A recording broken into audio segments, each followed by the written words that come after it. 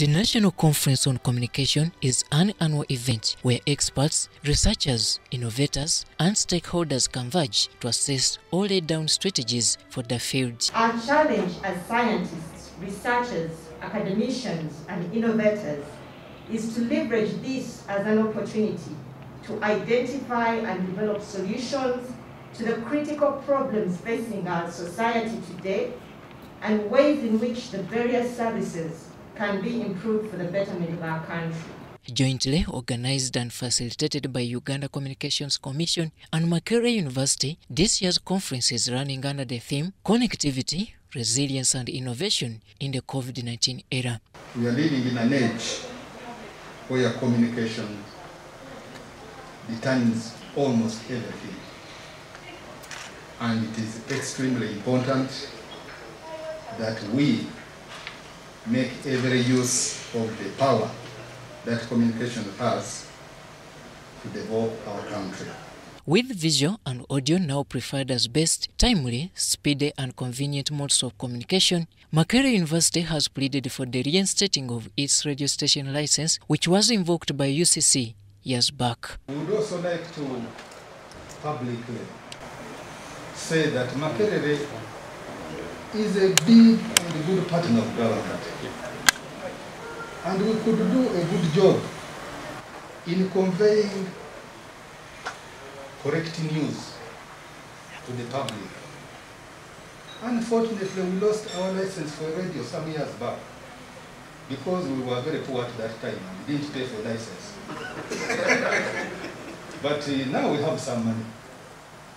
If you give us back that license and also a license for television, I can assure you we will do a lot to help diffuse fake news that is very rampant in this country.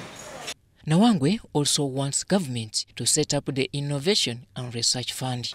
I would like, therefore, to propose, Honorable Minister, that UCC starts a fund, a research fund, which they can request all those organizations which you oversee to contribute to for research.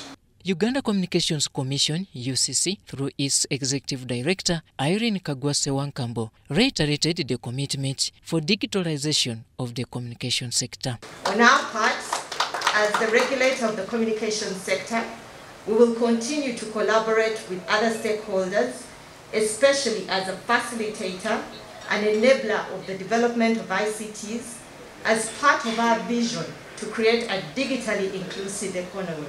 This two-day conference was officially opened by the Minister for ICT, Judith Nabakoba. Nabakoba noted that government is determined and committed to supporting the communication, information and technology industry in the country since it currently renders employment to many. His Excellency, the President of the Republic of Uganda, has been consistent in the support for science and technology in schools, universities and tertiary institutions. I wish to reiterate the same message. The government is behind you in your quest to put Uganda on the technology map. Africa was left behind in the previous industrial revolution stages.